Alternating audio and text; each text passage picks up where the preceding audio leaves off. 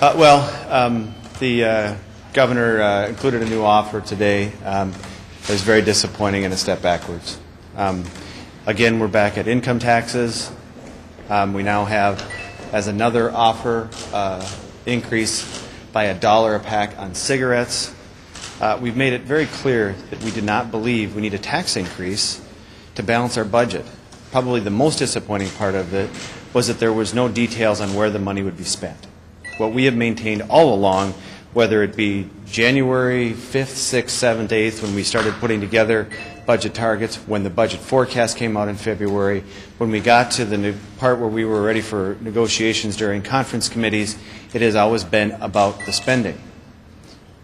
Adding additional tax increases at this point is pretty clear to us that things went backwards today. It's very disappointing. 5 days in, the only solution we got from the governor was another tax increase followed by a second tax increase. The cigarette tax increase is probably one of the more regressive sales taxes. Something that we don't agree with. But again, the most disappointing part is that we still did not know where the governor would make budget reductions and where the governor would make those prioritized spending. We'll let him comment on the details of his offer, but again, a step backwards from our perspective, going back to income taxes once again, when we made it very clear that we don't believe that we need an income tax when we've produced a budget that is the largest in the state's history, funds our priorities, details where the spending reductions would be, where the spending increases would be, and then also at that point send it to the governor with 68 votes and 34 votes out of the legislative bodies. We passed that budget. He vetoed it. We cannot call ourselves back into session. We cannot, no matter how much Amy and I wish, pass these bills, pass lights on. That's the governor's prerogative under our Constitution. We would again ask to call us back, get the temporary lights on, a temporary funding bill in place so that we don't have to go through this, and then get serious about making offers that we actually will be able to pass through the House of Representatives. In this scenario, again, Republicans give up what we campaigned on, reducing spending, reducing the size of government, and raising taxes.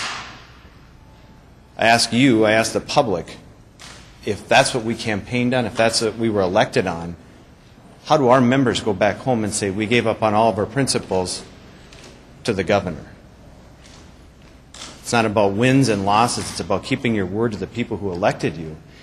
And to say you give up on all the things you were elected on because this is what I want isn't compromise. Was that cigarette tax a replacement at one point for the income tax, or were they on the same table at the same time? I just want to clarify. It's a couple different options from the governor. So it's one or the other is his offer. So either the cigarette tax or the income tax. Correct. What cuts did the governor move on cuts and give you any more? No, that was probably the more disappointing, is that it seems that it's just a number to get revenue and still no outline, and the number remains about $1.4 billion.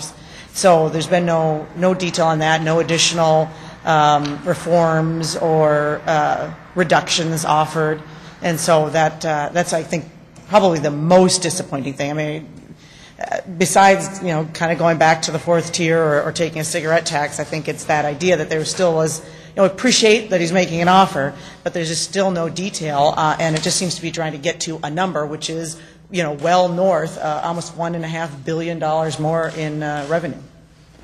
Is the cigarette tax a non-starter with your caucus? I would say a tax increase in general is a non-starter with our caucus. We have maintained that the budget we produced with the revenues generated by the taxpayers. Again, each time these taxes are tried, the revenue does not show up. The Wall Street Journal had an opinion recently about Maryland, Oregon, New York, New Jersey. You can look at these numbers when they think that they're going to get $1 billion, $1.2 billion, $1.5 billion, and 900 million, 800 million actually shows up, you're creating yet another problem. And after that, then who's next? And we've heard from a lot of Minnesotans that no, who's next? It's them. It's either their sales tax or it's an income tax on all brackets. Rather than setting ourselves up with that kind of spending and that kind of next biennium or out-year debt or deficits, we don't think is responsible. We manage our budget now we're going to be able to set ourselves up to lead the recovery instead of waiting for it to come to Minnesota or dealing with yet another budget deficit in the next budget biennium. So where do you go from here? Well, I mean, obviously, we'll take back the offer. We'll, go over the numbers again, see if there's, something in there. But I think the key is, and this morning we had another meeting with the Health and Human Services folks, and I think that meeting would be characterized as very productive. They are really making some headway into that bill, which is, as we've said all along, this budget is not about, the disagreement that we're having is not about K-12 spending. It's not about spending for roads. It's not about spending for courts or law enforcement. The discussions surround the Health and Human Services budget, which is growing unsustainably and in a way that Minnesotans can't afford.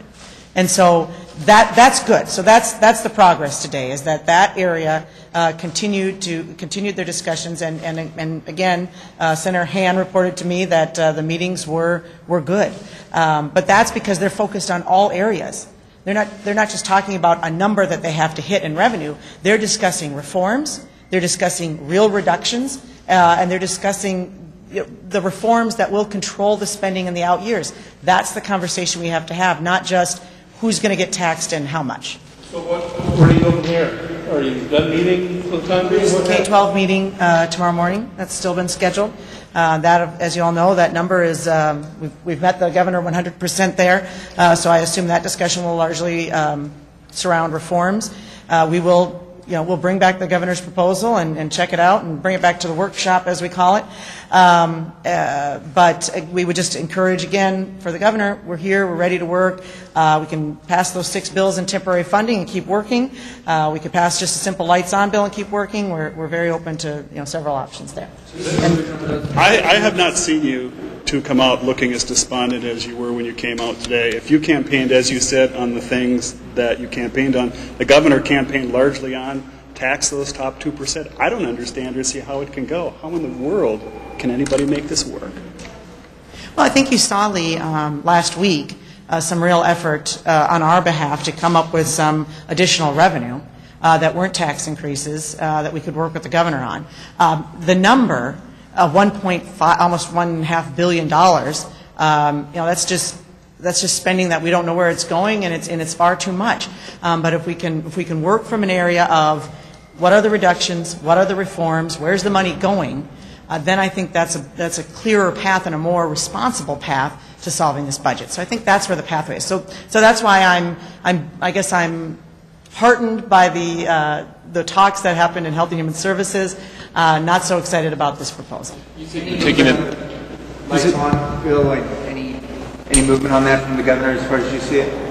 Yeah, you'd have to check with him. But we're, as always, we stand ready to gather our people. We could have him here tomorrow morning and passing a lights on bill. In your last request, how did he respond when you asked for that last? Well, we'll let him. We don't like to characterize his response. Would you ever consider taking care of the HHS bill first and then moving on to the other bills? Is that an option?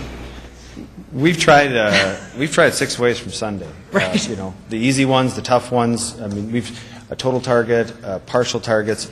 We have maintained that we should first and foremost get the temporary funding in place, so that the number of things, going back to the courts once a week to ask for now this be included, now that be included, is good for lawyers, I guess, but bad for the people who actually expected that their programs would continue because they are critical or life critical, whatever the saying is.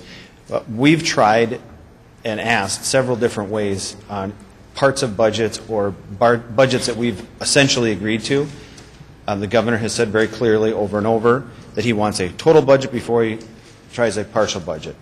I'm very pragmatic, and if that hasn't worked for us, then why don't we try something different? Why not try, if the HHS bill is the biggest, toughest one to deal with, get that nailed down and then try the rest of them?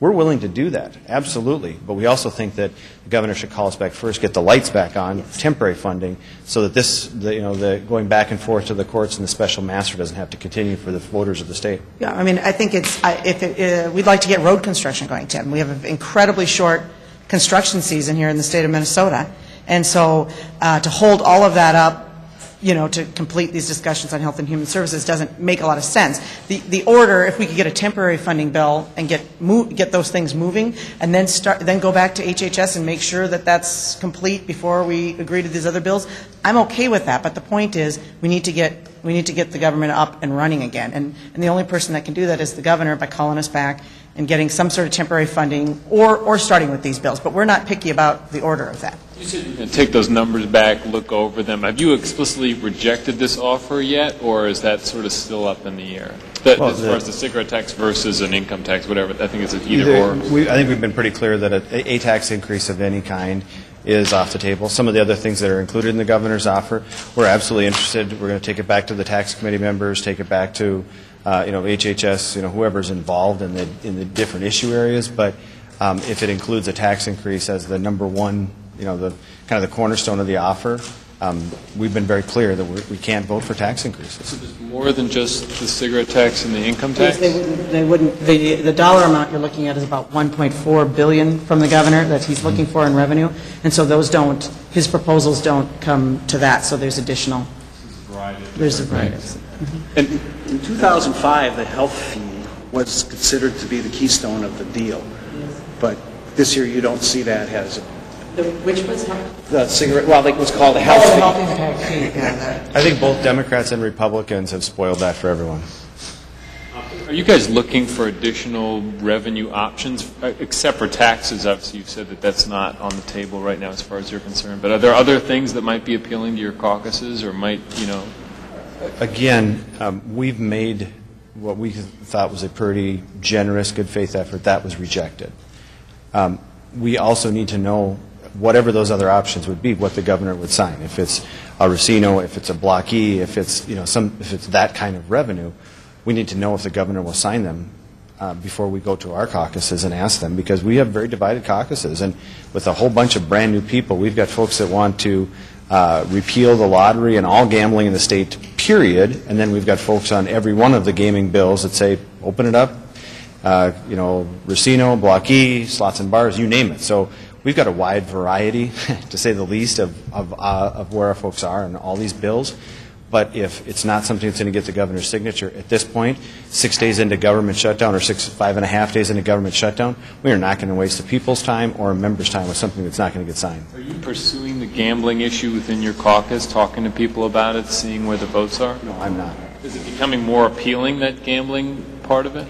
Again, if it's something that's going to get the governor's signature and get 68 votes, we can talk about it. But if it's not, I don't think it's anyone's good use of time to consider things that aren't going to get signed.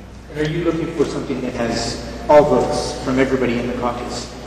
For whatever the proposal is, does it have to have unanimous support from Republicans in both caucuses? Well, I mean, my just general working rule with where we've been this session is the Democrat leadership in both the House and the Senate are not going to be helpful. In fact, they're going to be counterproductive. So we're expecting to pass these bills, to pass a final budget solution, as we have with the regular session, with just Republican votes. I wouldn't say they're cheerleading for a shutdown, but I don't think they've been productive. They haven't offered any solutions. They didn't offer bills. They didn't offer, in some cases, they didn't even offer portions of the governor's budget until after the House deadline. So I would fully expect that we're going to have to pass this with 68 Republican votes in the House and 34 in the Senate on our very own in agreement with the governor. I don't see Senator Bach and Representative Thiessen in any of their public comments being positive or helpful or constructive. How different would this be if you're doing these talks in the open and you just came out here and did the talks? Would they be any different than they are behind closed doors? No, this is pretty much what we talk about. Mm-hmm. That's an interesting question, but no, this is. I mean, we talk to the governor. We talk about lights on. We talk about the spending. We reviewed his offer. We asked a few questions because it's not. It's something. There's some difference in there, although the income tax is largely the same, but there's some different things in there, and so this is. But we'll let him share those details. Are you feeling more pressure from your members as time goes on to cut a deal, and are you hearing from them that they're getting more pressure from their constituents to get it done? Actually, it's kind of quite the opposite, I would say, though. What I'm hearing from my members is They don't want this. They want to get a bill done. They would very much like to come in and put a lights-on bill in place and continue the negotiations. They know that most of these members have worked on the bills, and they know that there are 6 of them that could be, finished up and done by, tomorrow, by Friday at the latest. And so there's frustration there, and there's concern, just as all of us have.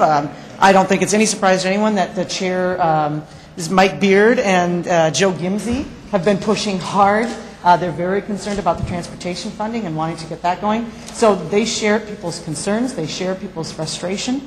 They absolutely want to get this resolved, but they also understand the fundamental spending issue, and they are hearing that over and over from their folks, that we're concerned about whether it's spending in Washington, spending in St. Paul. We got to get that under control. Is this looking like a longer-term shutdown than you might have first thought based on what happened today?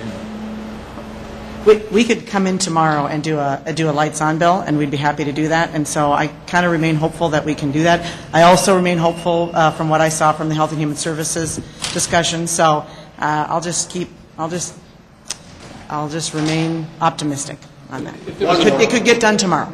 If there was another revenue option proposed that could pass your caucus, would you guys be open to that? If there was one that had support, or have you limited to the $34.2 billion spending target? If something came up, a revenue option. Again, it's an if and a but and a maybe until we see it on paper offered, with an amount, and then where the spending goes. It's awfully hard for us to comment. The only thing we've received from revenue, and it's a tax increase. Let's be very, very clear about this. These are tax increases, whether it's on regressive taxes on cigarettes, whether it's taxes on small business, men and women, they are still tax increases. So for us to say, what if you did this, what if that, I don't know, because the only thing we've been offered are tax increases. And no direction for the spending. I think that's the key here. Have you guys asked and him? No real reform. Have you asked him to lay out, more points about that, and he just says no? We handed out the homework. We gave all of you the worksheets on the spending cuts. What side of the ledger? It's easy to work on one side. Just go ask somebody else for some money. The other side of the ledger, which we filled out, is where will you make your budget reductions or prioritized. Say, well, we want to see your cuts. Does he have a response to that? It's a question to ask him. Sounds like it's less likely than gambling. Yeah, they're all regressive. So. Thank you, guys. Thanks.